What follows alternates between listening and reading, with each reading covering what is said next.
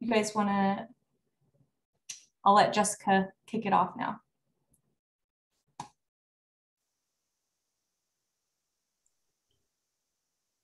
Hello there. So we're going to try to get the formatting correct so that we've just got the 3 legislators and myself showing, if that is at all possible. Bridget, you might have to turn your video off. Here we go. Do gallery for now. So thank you for coming today to give us an update on what happened this session.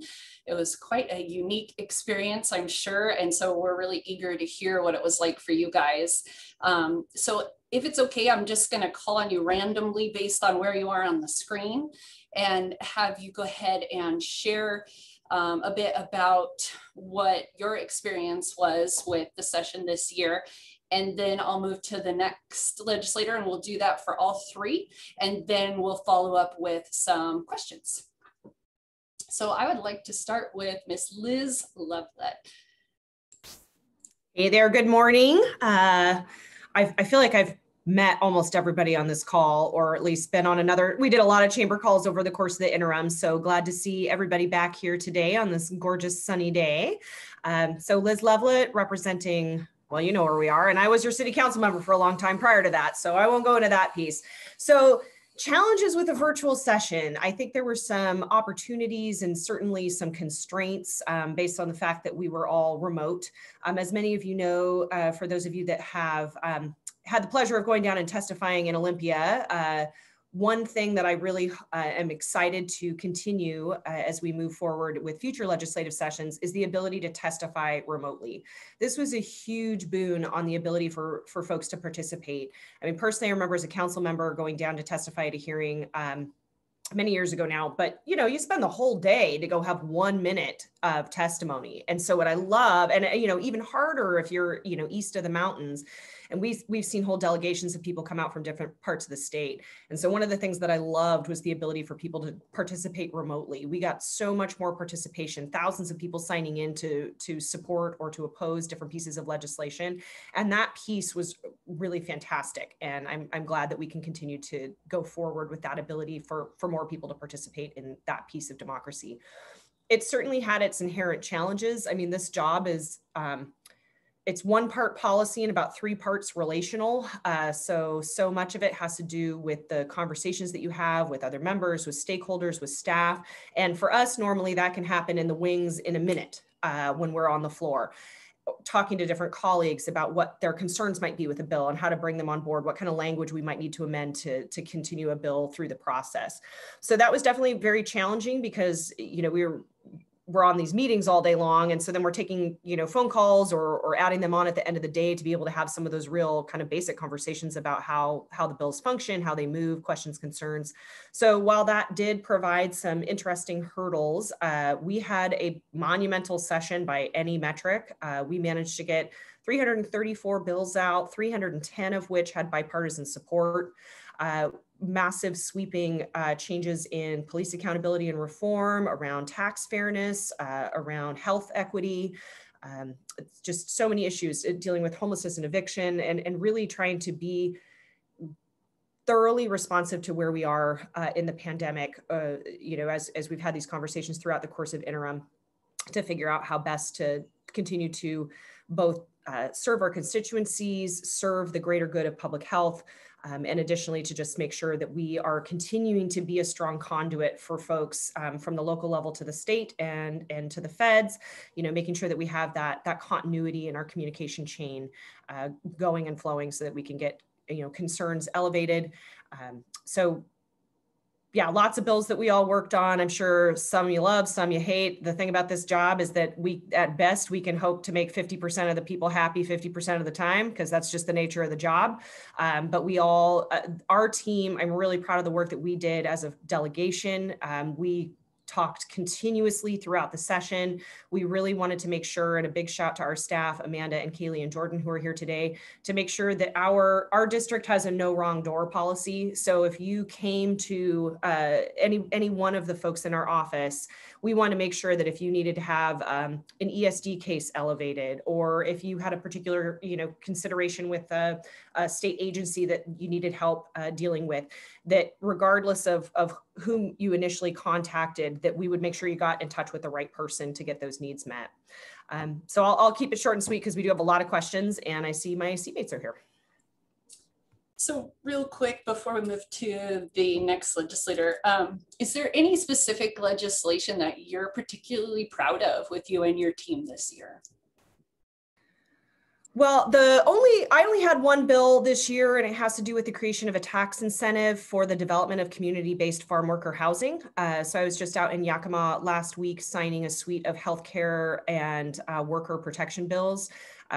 One bill I think we should all be really proud of is the fact that we now have a phased-in approach for agricultural workers to receive overtime pay, second in the nation, and that's a huge deal, and we're circumventing a lot of legal issues.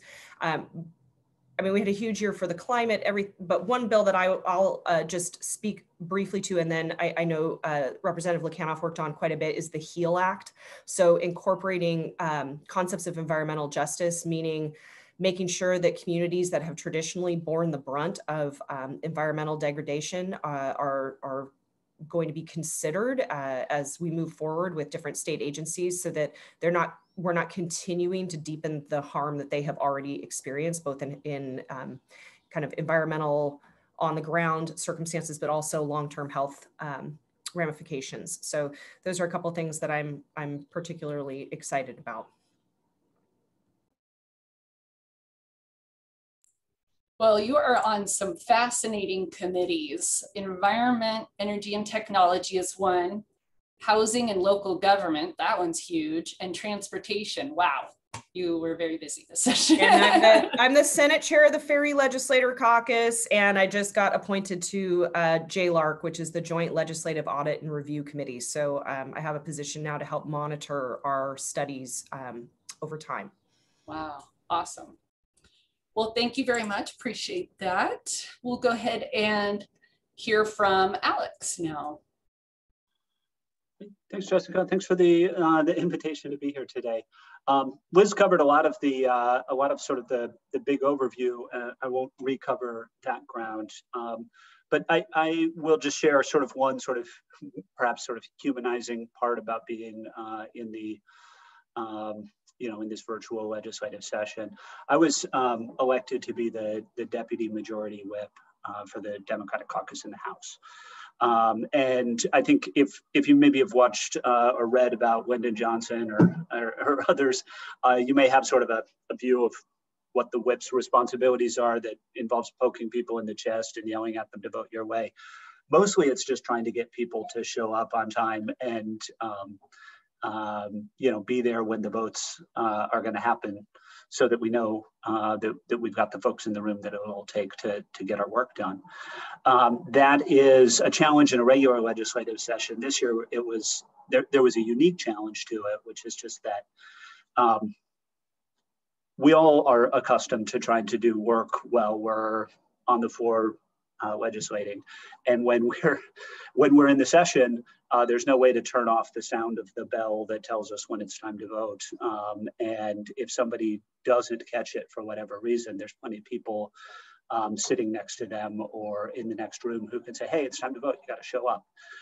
We didn't have that this time. You were sitting in your living room, and if you decided to take a call from somebody during the voting, you might turn down the volume and not hear that it was time to vote, and everybody is waiting for you and your name's being called.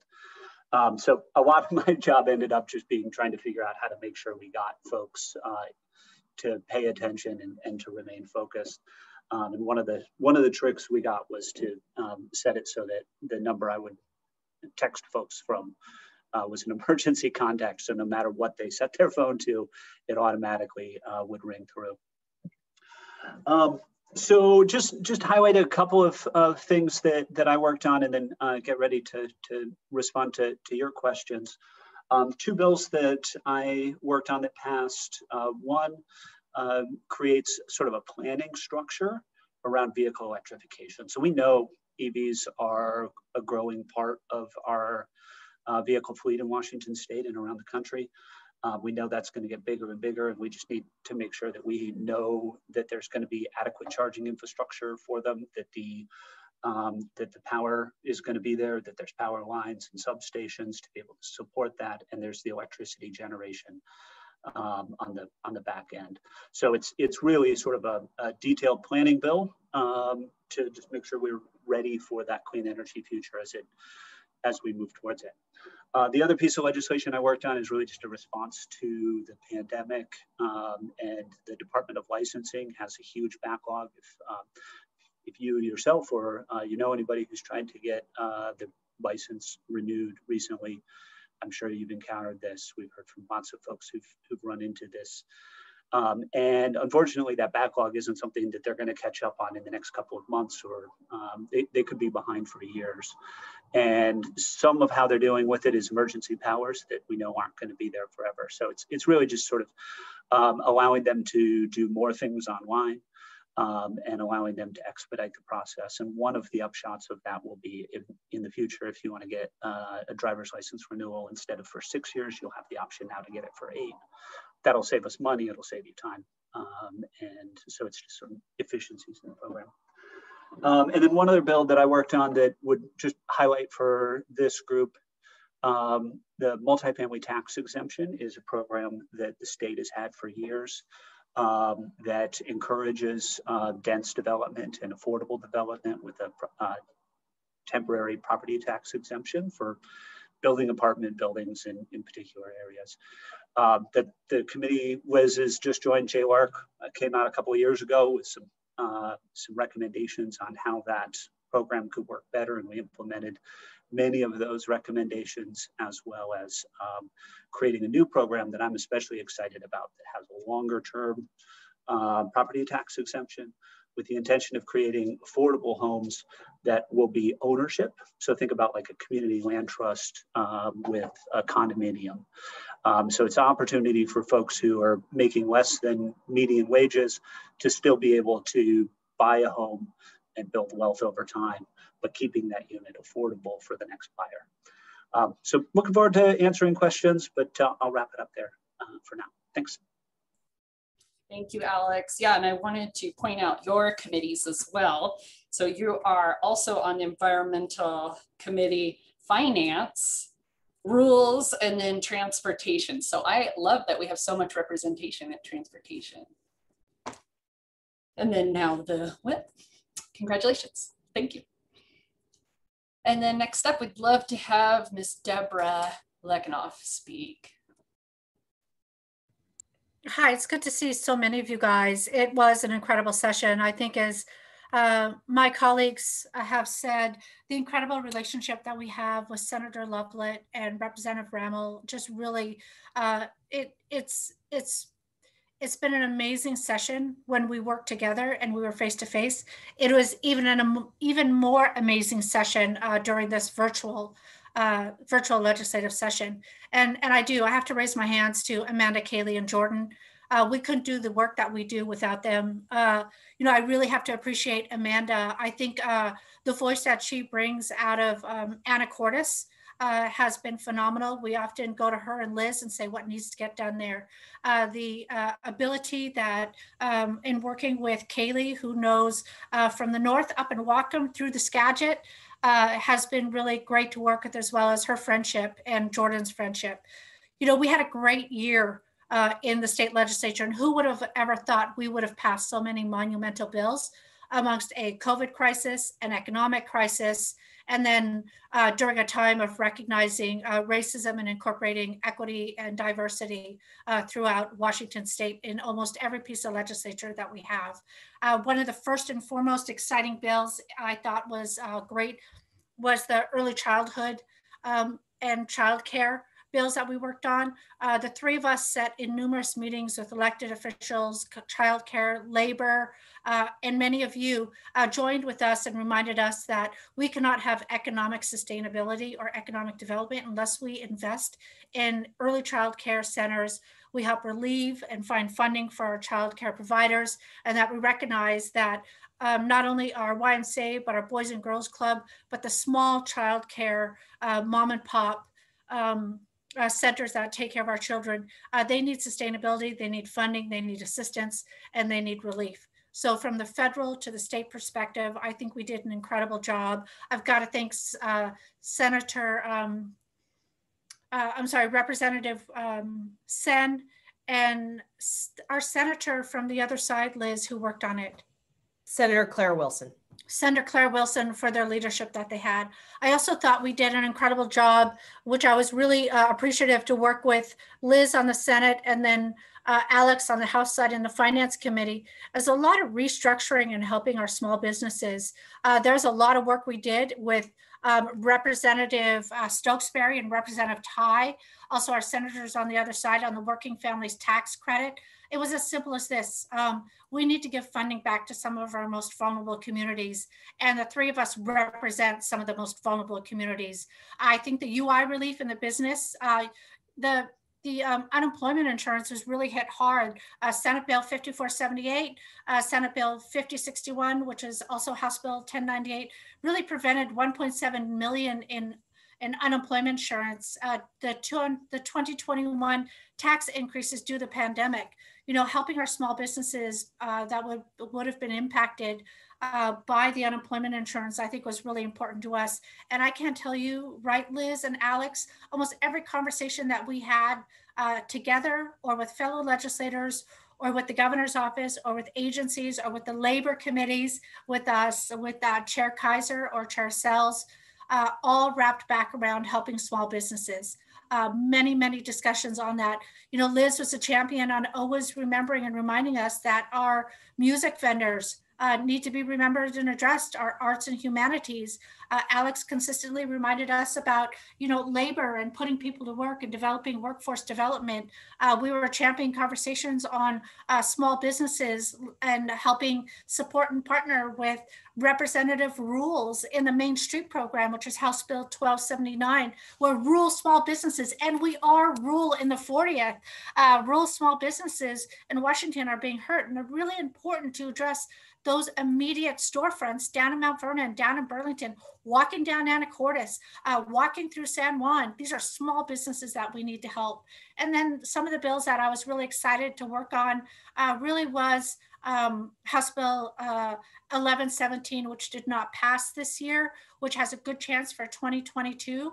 It really was taking a look at incorporating salmon recovery into the local governments and having local governments, cities and counties support this of wanting to be incorporated into receiving funding to do the salmon recovery, so they would not be next in line to be sued for not fulfilling a responsibility for including culverts. And I'm gonna guess you guys probably believe a lot like I would, that we'd rather have, don't tell our attorneys this, plug your ears. We'd rather have good policy and good funding and doing the right thing the first time around, rather than spending 17 to 20 years in court fighting over trying to do the right thing, when we could take those legal funding and legal money at the state, federal, local level, and at the tribal level and invest it back into our communities. Good infrastructure, homelessness, affordable housing, small business investment, infrastructure. We love that word up in the 40th. And we just got to say, if we couldn't get House Bill 1117 through this year, we'll get it through next year, and we're already working on that. The climate change bills that we worked on, we had 13 climate change bills, but a lot of it really recognized some of the conservative side of, and I'll say it, that we're looking for in the 40th. We've got 4 refineries, 2 right here in Liz and mine's backyard. I look across the Samish Flats and I see them. Those are 300 jobs per refinery. Those jobs are important to us. Workforce development is important to us. The refineries are our neighbors. They're our brothers. They're our sisters. They're the ones who are the coaches for our Little League games. And thank God we get to get out and play Little League this summer, we hope. This is our community members. I think also we did a lot of education reform this year underneath the COVID crisis, redeveloping new ways of which we're going to incorporate education tools and education methodologies, but not only in education, in healthcare. Telehealth is really important. Our hospitals in our areas, and Liz championed that, and Alex championed that, on incorporating capacity and implementation development for new ways of how we're going to provide healthcare to our community members. So our wingspan is wide, but I've got two great representatives. I got one great representative, Alex, who sits next to me, and I've got an incredible senator who brings a wealth of information and leadership on the Senate side. So we know that we're always taken care of and that we're doing a lot of good things together. That was a lot, Jessica. I'm long-winded. I've been on Zoom all morning since about 7, so sorry about that. You are ready. Yeah, it's been a busy morning. I love it. Well, I want to say what your committees are as well, just to kind of follow suit. So state government and tribal relations, the vice chair, appropriations, rural development, agriculture, and natural resources. Fabulous. And then I wanted to ask real quick, so you had mentioned unemployment insurance help for businesses. Can you talk just a brief little bit more on that? So Senate Bill 5478 was hosted by Senator Kaiser, who's chair of the Labor Committee on the other side. You know, in February, the legislature also passed Senate Bill 5061, which is House Bill 1098, which prevented $1.7 billion in unemployment insurance in the 2021 tax that increases due to the pandemic. So Senate Bill 5478 goes further by providing relief to employers in economic sectors that were required to close the public or suffering significant losses due to the COVID-19 measures in 2020 and 2021. Jessica, this bill includes restaurants, hotels, movie theaters, gyms, bowling alleys, retail outlets, and others. So without the bill, those businesses would have seen a massive spike in UI taxes in 2022 due to the historical large number of the workers who received UI benefits during the pandemic. The other one that really was important, I think that you guys would appreciate, and Liz and Alex worked on this also, was the COVID-19 relief funds tax exemptions, which was House Bill 1095, which is introduced by the incredible, you guys, if you get to know a small business representative who really speaks and walks the talk, it's Representative Whalen on the House. She comes out of the Snohomish area. She's a small business owner. Her bill was focused on this. You know, our small businesses are hurting. We knew that, we heard it. They need help and certainty.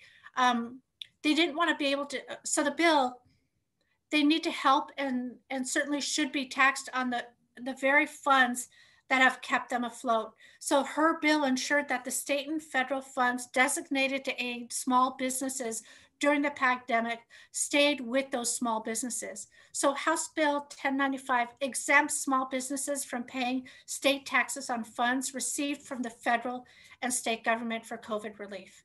It may seem small, but if I understood correctly in the testimony and hearing from Representative Whalen, you know, $50 to $500 to $20,000 is a lot. No matter what dollar small businesses could save, every little bit helped during this time. And my colleagues and I really heard that well and partnered with our other legislative colleagues when they were working on small businesses. And Kaylee can send you, I'm sure Amanda and Jordan have it too, just a quick summary of like what these tax reliefs look like to help small businesses that you can share it with your colleagues that they can look into. That would be fantastic. Thank you. Okay, so I'm going to go ahead and start reading a couple questions. And so my thought is we'll start with Liz and then go to Alex and then Deborah, kind of just stay in that same order if that's okay. And if one of you isn't really in a committee or around that type of question, feel free to pass it to the next person. Yeah, I think we may have to do a bit of that because the questions are definitely like based on our committee assignments and kind of policy wheelhouse. We might need to jump around a little bit. That works. So I did want to let the watchers know we did send these out ahead of time because some of them are bill specific. So we wanted to make sure that the representatives had a chance to pull up all the data from that specific bill. So the first question I'm going to ask is about rebuilding the childcare system. Debra did touch on this a little bit. The question was on supporting our state's economic recovery and how they go hand in hand. It could be very expensive to overhaul childcare, and finding the money could definitely be a big hurdle. So how will you work to expand or rebuild our early childhood education or daycare industry in Washington state? And we'll start with Liz. Yeah, so we made a significant stride this year with the Fair Start for Kids Act. As Representative Lekanoff mentioned earlier, Senator Claire Wilson is just a fiery champion for all things that have to do with, as she would say, our littles. And so she worked really hard to get this bill through with Rep. Sen in the House.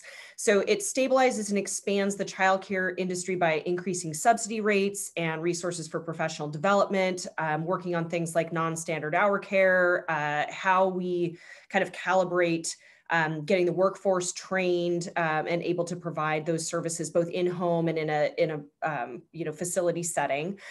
We reduced the co-pays for families who are accessing the Working Connection childcare and extended and expanded the eligibility for more families to participate in that. And then we strengthened different intervention services around mental health consultations for families as they're entering the childcare system. So, and then we paired this with the capital gains tax to make sure that it has a funding source to move into the future. So put a quick pin in that. I understand that the capital gains is contentious with lots of people. 9,000 people in Washington state will be paying this tax. So it is definitely really geared towards, folks with stocks and bonds and other things. It's not for businesses. It's not for your retirement account. It's not for your real property, et cetera. So what this does is it gives us a huge leap forward on expanding access to affordable childcare. And this is something that I heard as consistently as a council member and have talked many times to this organization about is how do you get especially women into the workforce in the absence of quality childcare? And what we found during the pandemic was that women were 4 to 5 times more likely to have to exit employment and that support for their family because they needed to take back on that role of full-time parenting. And we still haven't gotten all those women back to work. And, on a year when we put a lot of effort and emphasis on frontline workers and essential workers in our communities, these are the very people who would likely qualify for these kinds of childcare facility or childcare co-payments and things. So this was a big step. I'm really proud to have supported this. A lot of stakeholdering went into it. This was not a small bill, and we had excellent feedback from the business sector, from childcare providers themselves about, what were the barriers to providing these kinds of services? Is it the licensure? Is it, the portability of, their background checks for getting their employees in? So they really did a deep dive on identifying those barriers and figuring out the best ways to remove them, and then also putting enough money in that we can actually afford to continue this program. Not to say that there isn't more work to go. I mean, we particularly have some work to do around infant care. That is one of the most challenging aspects of the childcare spectrum. But yeah, we made a big step forward this year, and we'll just continue to keep an eye on it. Awesome, thank you. Alex, anything to add? I guess I would just say, we made investments in childcare in both, we passed our budget in 2 stages this year because of the urgency of getting money out the door to support economic recovery. And you saw significant investments in childcare in both what we call First Step, where we invested first $50 million and then fully funding the Fair Start for Kids Act in the final budget that we passed. So I think it really is a budget priority, not just for those of us in the 40th district, but for the legislature as a whole. And I think you can anticipate, especially because, as Liz mentioned, there's that commitment to dedicate the revenue from capital gains for these priorities. This is something that I think you can anticipate the legislature is going to be continuing to invest in for time to come. And I think that the argument for that is bolstering everything that Liz said, but it would just add that it's also so important for children. this is some of the best long-term investment we could be spending. Research has demonstrated since the 90s that so many indicators of how well people do later in life go back to did they get a good start in early childhood education and preschool. Being able to go to preschool correlates later in life to reduced likelihood of committing crimes. It correlates to whether somebody is likely to have a retirement account when they're 40. It just really does set people up well, and it's an investment that's worth making for sure. Thank you. Debra, anything from your point of view? Yeah, I'll just tie it up real quick. You know, one of the things I learned when I came out and I sat down with in Anacortes in 2019, and many of you heard me say this, was, you know, Ms. Hamilton explained to me, hey, Debra, we've got 1,500 kids underneath the age of 5 in Anacortes alone who don't have childcare. And these are like Anacortes, in reflection to the Skagit, our demographics are low. We don't have a lot of money. We're not making a lot of money. We're not living in big houses. We're not flowing with big taxes that can help address this issue. So one of the things that we really tackled as a team was addressing the lack of childcare in our communities. As Alex said, and thank you, Liz, the Fair Start for Kids really got kicked off the day after the state legislature ended last year.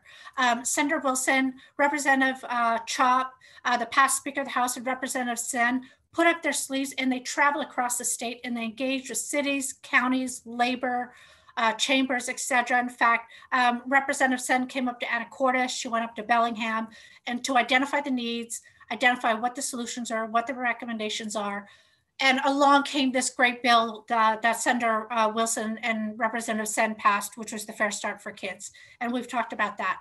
One small one, and those who are also county officials and also city officials, you might want to take a look and jot this bill down. House Bill 1331, which is passed by Harris Talley, incentivized childcare and early learning facilities by reducing impact fees. And this is really important because we learned of the high impact fees in building our childcare centers or renovating current buildings. Currently, local governments can charge high impact fees for early learning and childcare facilities than commercial, retail, or office space. This disincentivizes the construction of new facilities and raises the cost of childcare. It's a simple fact, and we've known this has been happening for a while.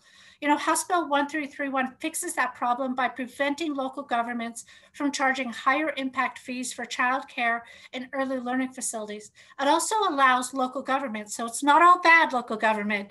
It also allows local government to completely exempt certain facilities that serve families with low incomes.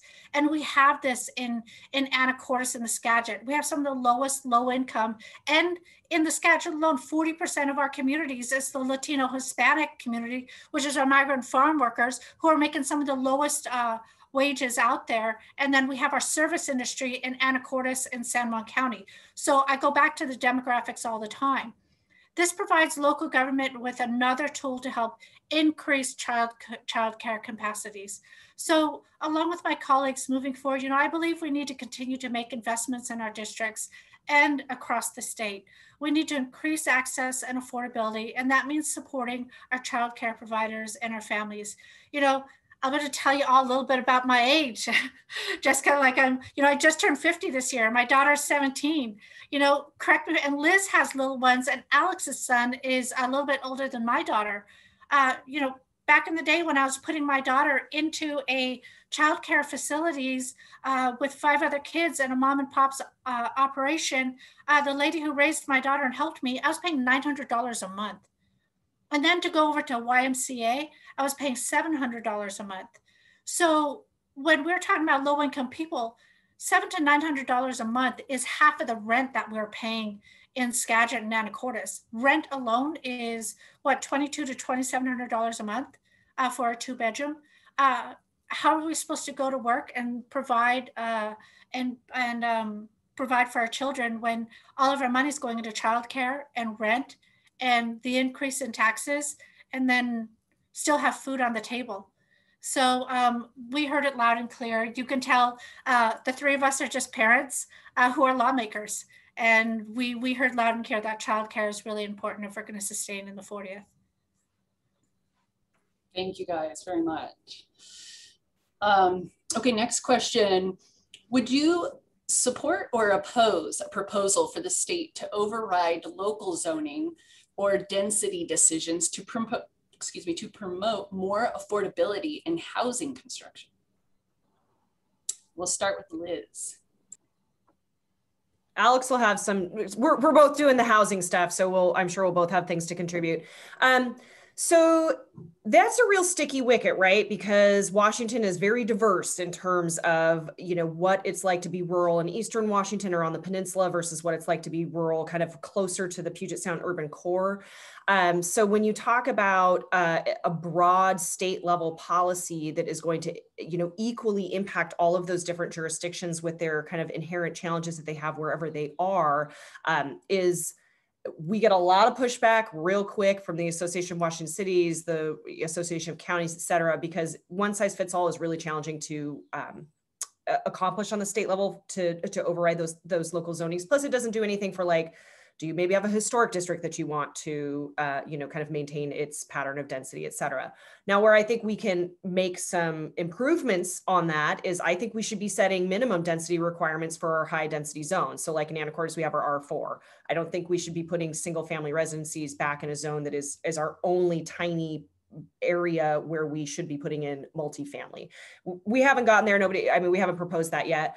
I know that there's another question too about kind of that nexus between the regulatory framework that we have, particularly around environmental stewardship and the ability to achieve affordable housing. So I figured I'd take a little bite out of that question as well. This is something that I'm going to be devoting a lot of interim work on. I'm the local government lead for this housing committee in the Senate, and we need to talk about GMA reform that hasn't been revisited since the 90s. We need to talk about our urban growth areas and find out where appropriate patterns of density are there. And we got a couple of bills out this year, but I'll be taking kind of a tour around the state for LAMERDs. They're local areas of more intense residential development or rural development. So this is going to be like the Avalon proposal out in the Skagit, where you have an area that basically is like its own little town, but we have to really be cognizant of the utility infrastructure that is available, and what our goals are in reducing sprawl and not having a whole water system that is a one-off in a rural area that's hard to serve, and maybe it's a homeowners association that has to maintain all of that infrastructure. So really being careful about ensuring that we are able to hit some of those affordability metrics, but not giving up the ability to make sure that we are protecting our natural environment as we do so. And I just wanted to put this out as an invitation to any of you. I see we've got a SICPA member here, et cetera. This is something I'm really passionate about, and we have the staffing help over the interim. Will probably start in September to continue to work on some of these GMA issues and how do we bring that affordability in. I'm happy to do incentives. I mean, that was one of the cool things about the bill that Debra was just talking about the childcare facilities. They just matched it up with the state law that we already have about the siting of affordable housing. And so if you, like with the Anacortes Family Center, they took advantage of the allowance that we have in state law that says we can exempt up to 80% of the impact fees. And that's what they're doing as well with the childcare facilities. Trying to figure out, is there a way to create a paperwork and monitoring process that is less burdensome so we can do more inclusionary developments, particularly in multifamily. So, or if you're doing a cottage clustering somewhere, could developers get some kind of incentive if they're willing to dedicate, say, 10% of that development to, maintaining affordability over time. So I think there's a lot of different ways we can approach this, but sadly, this is one of those kind of weirdly partisan issues. And so we stymie really quickly. And so for me, I want to make sure that we're kind of taking the politics out and really looking at the brass tacks of how our land use codes get implemented over time, and that relationship between the state and the local level. And then the last thing I would say, or maybe I don't have anything else to say. I'll chime back in if Alex, when it comes back, we'll let Alex get in there. Awesome. Alex. Thanks, Liz. Yeah, and this is, great example of why it's great to work with Liz and Debra. I frequently find myself talking after one or both of them and not having a ton to add. On this, I would just say, you know, I think it really is a balancing act, and the broad brush that the state is able to paint with on housing is probably not the right way to approach increasing density on a zone by zone basis. We need more housing. There's no question about that. We need more dense housing. We need many smaller units in our communities because that's what's going to be affordable to a broader swath of the population. And we need local governments to be active partners in figuring out the right places. I don't think the state should just sort of plop things down without the consultation of the local communities. So, you know, one of the tools that we have and that we use this year is the Growth Management Act. We did pass an update to the requirement to the next update for the housing chapters. So basically, we're going to ask the city and county governments to develop more comprehensive analysis to support the plan for housing in the community. Right now, the guidelines are pretty broad, and it's just sort of, do you have enough units? What we really need is, do you have units for the incomes that are already in the community? And better analysis along those lines, I think, will go a long way towards encouraging the kind of density that we're talking about. But I think there's also the other piece there is that it's also there's market factors at play, some of which are just, is there really demand for diverse styles of housing? I believe pretty clearly that there are a lot of folks out there who's the best thing for them, their preferred choice wouldn't be single family housing, but there is there aren't enough condos, there aren't enough townhouses for everyone who wants them in our communities.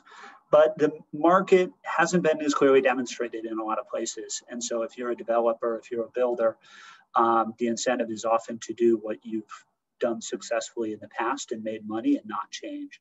And so if we're asking folks to start developing those other housing forms, I think it's appropriate to prime the pump and encourage that kind of development with additional incentives.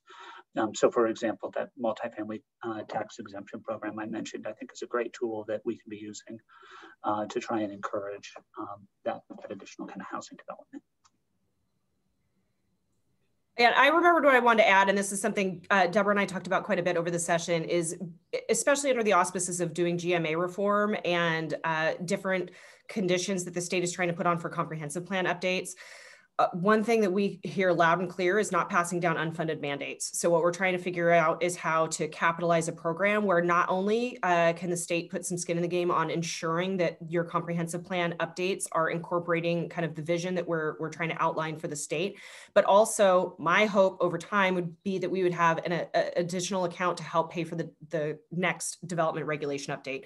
Because what we find is that, comprehensive updates are visioning sessions, right? They're kind of how we want to see ourselves grow, but your development regulations are how you actually accomplish that. And so I see us having a real need, especially as we continue to work towards this, housing affordability and environmental stewardship matrix, that we're getting the development regulations up to speed. And that's a very expensive and burdensome process, having been through a comp plan update as a council member. So that's another thing that we want to make sure that we're capitalizing over time. So that's part of what I'm hoping to get out of this work group is a sense of how the state can interplay and help the locals accomplish these planning documents.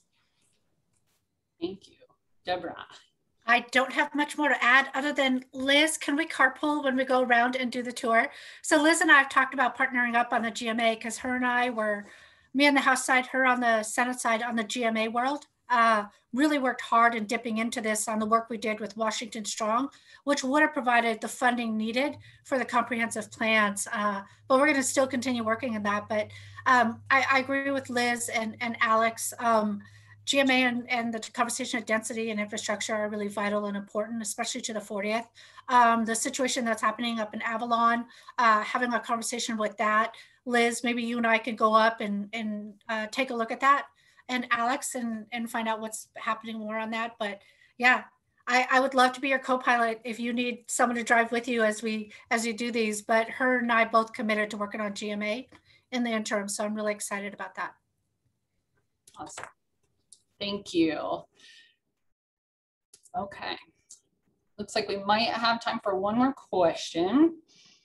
So one thing that is brought up quite a bit right now is hiring. There are quite a few businesses in Anacortes that are unable to find staff to work. So they are having to reduce their hours of operation. So there's a ripple effect that's happening because of it. How will you work to address small business owners' concerns in regards to employment and also about making the higher minimum wage payments? We'll start with Liz, please. All right.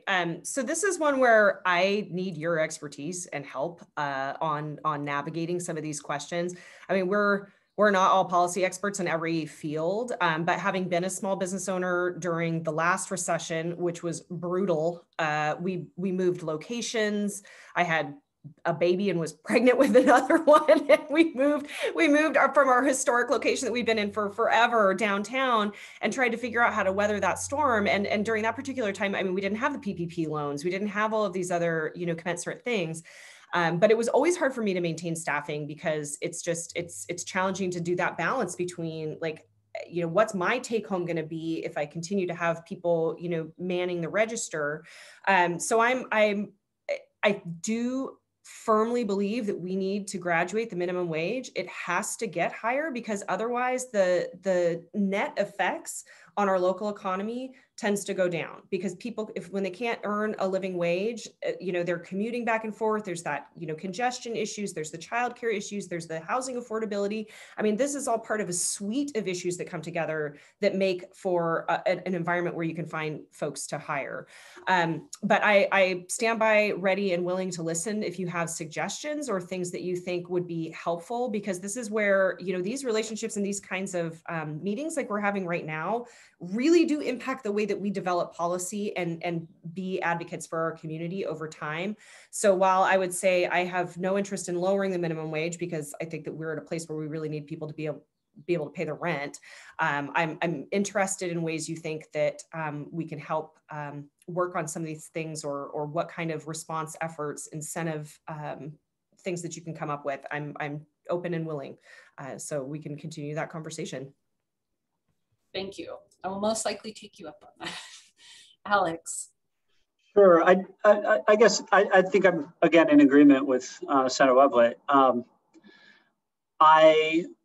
In talking with business owners, I don't think you ever really talk to anybody who doesn't wish they were able to pay the folks that are working for them what they're worth.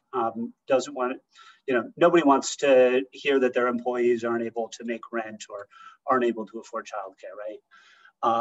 The challenge is when you're in an industry with low wages, it's hard to be the only one that's paying more. And so I think the minimum wage has a ton of value there because it really does raise that floor and make sure everybody's not racing to the bottom. And income inequality really does end up, as Liz was saying, it becomes a throttle on the economy. And that's why when we've seen communities that have stepped forward with raising the minimum wage before others, we still don't see decreases in economic activity in those communities because people have more money to spend. And so the challenge is that transition period. And so I think that idea of how do we graduate those changes is really important. We're also in a moment where workers are looking at having simultaneously been yelled at by customers who were just being asked to wear their mask in compliance with public health guidelines. They've been taking personal risk to come to work. They've been held up as our sort of heroes. And I think we have to sort of recognize that the labor market is shifting in some significant ways. And I'm very open to, as was mentioned, I'm pretty open to hearing how we can help bridge some of those difficulties between, the labor market and employers. Because I think there is, if you follow social media on this stuff, there's a lot of conversations happening in this space, and I don't think it's a settled question. Thank you. Debra. Yeah, just wrapping up. I agree with both of my colleagues. I think the handout here, Jessica, is to say, maybe there's an opportunity in the interim, Liz and Alex, kind of talk a little bit more about, some of these conversations that we're having and to hear from you. I think Liz is absolutely right and Alex is absolutely right. Minimum wage is not a new issue. Minimum wage during a recession is not a new issue, but finding solutions and hearing from all of you here helps develop the policy that's going to drive us and how we're going to be able to vote and be able to protect what's needed in the 40th. Our waterways touch also, maybe Liz and Alex, we extend out to the 42nd, the 10th, and the 39th. And there's a way where the chambers can kind of talk through all of these different situations of where we need to look at legislature for 2022, and then what we need to be able to do to protect the integrity of the north end of Snohomish. And I think seeing that Liz and Alex and I have a great relationship, we also have that with the 10th, the 39th, and the 42nd. And we often all meet together to make sure that we're coordinating both Republican and Democratic. So when it comes to, putting people to work, workforce development, minimum wages, et cetera, I think we find more of a common ground together in our Democratic in our House and in our Senate, in our Democratic and our Republican in our House and our Senate. And Jessica, Liz said it perfectly. Let's meet with you.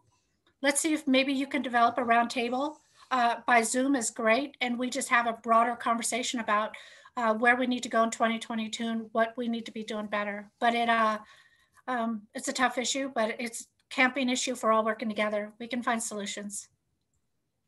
Love it. Thank you. Is there a specific state committee that works around employment or staffing for businesses? Probably the Labor and Commerce Committee.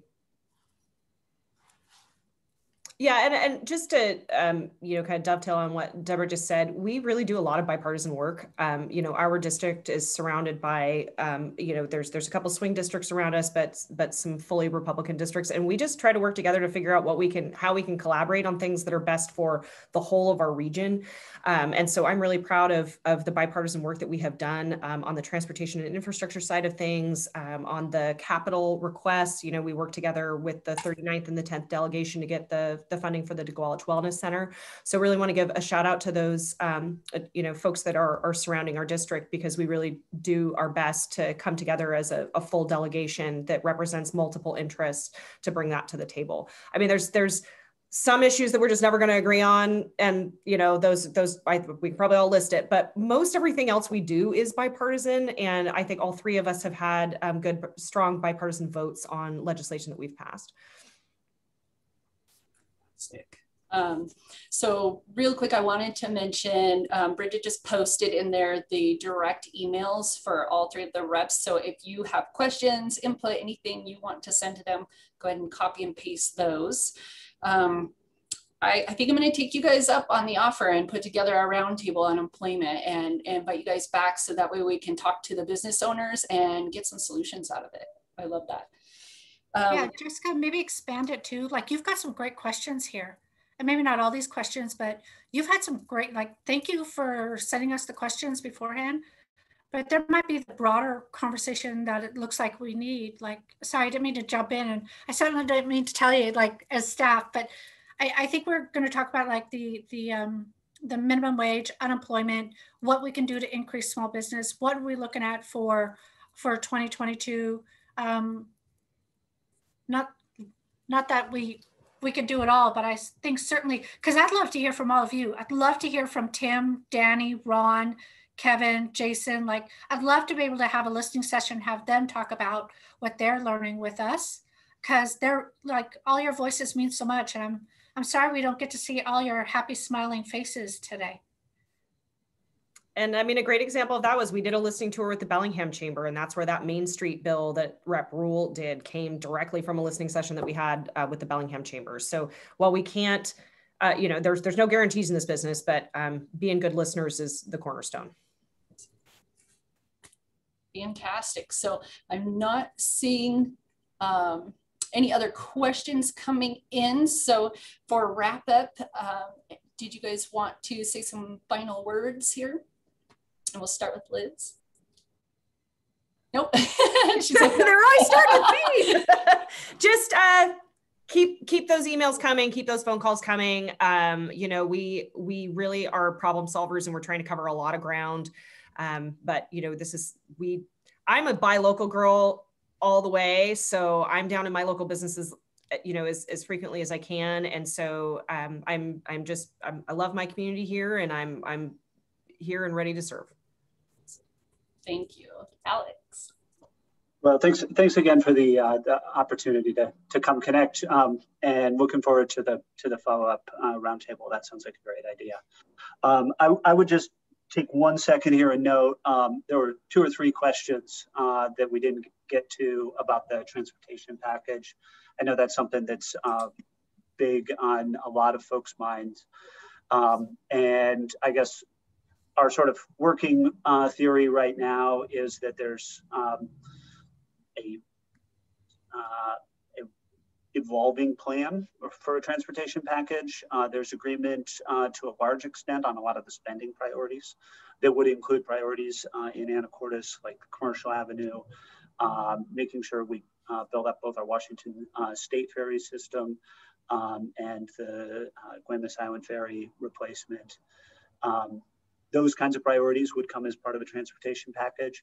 There is still realistic hope that we could put together an agreement on the spending.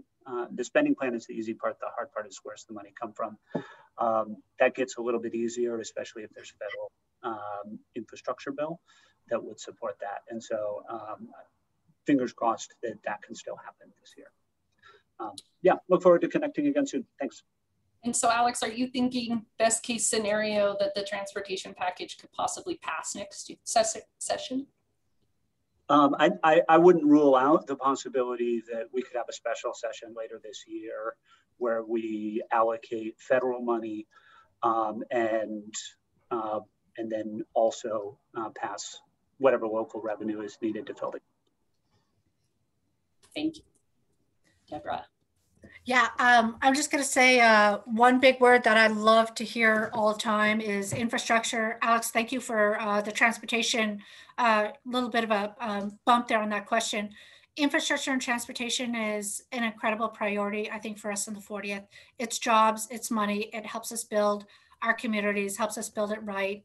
I think that coming back for a special session in September, Liz, that means we need to get our kids ready because they'll probably start school and we'll be in Olympia. So we got to figure out that and Labor Day weekend scheduling. But I think that the transportation package needs to pass in September. It's a big win-win for us and we need to get that going. It helps our small businesses. I'm looking forward to working with you, Jessica, and the rest of the chambers on this. Really wrapping up. I think one of the unique things that I love working about, Liz and Alex, is we work with all industries. When Liz and I were working on Washington Strong, the agriculture community looked at Liz and I and they're like, wow, on the work of climate change and carbon tax and green bonding, no one's come to talk to us in the agriculture community. Thank you. Liz and I sat down and talked with refineries. Alex has conversations with refineries also, but we're working on Washington Strong. Refineries said the same thing. Thank you for coming and talking to us. No one's ever come down and talked to us. And I think that just really reflects the integrity of Alex and Liz and being able to work with them. Is every industry is important to us. Every area of the governmental service that we need to vote on is vital. Each one of us have our buckets we carry and we trust one another when it comes to what are we going to do when it comes to this situation. So I have a great team. I'm really happy and I look forward to working with you guys on good next steps forward. Fantastic. Well, thank you all again for making time and speaking with us here in Anacortes, and we will be in touch soon. And thank you to all who attended to watch, learn, and listen. Bye, guys.